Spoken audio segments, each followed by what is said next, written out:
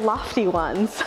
So if I could create my own career path for myself, it would be combining my art with drafting and design, working alongside architects and developers, where we're integrating the thought of design and art actually is part of the architecture. So looking at how you structure walls, how you structure the ceiling, and creating a cohesive environment that feels really alive and inviting.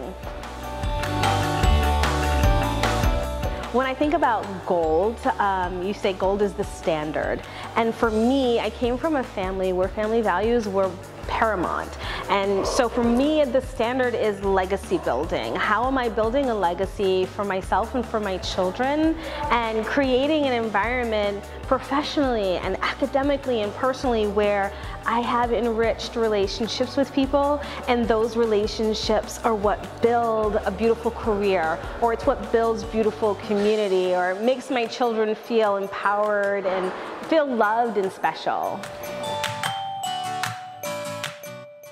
So I would say that my gold moment this past year was a group of friends and we decided to submit an invention to Skills USA, which is an organization for people who are in like industry related fields, plumbing, electrician, drafting, and so on.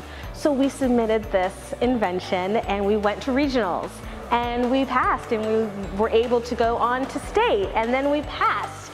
And then we were able to go on to nationals. And that experience for all of us, it really stretched us.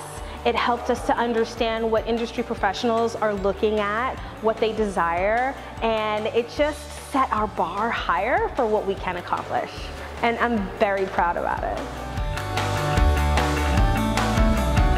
I think if I were to have to encapsulate it in one word, my experience at PHSC has been phenomenal.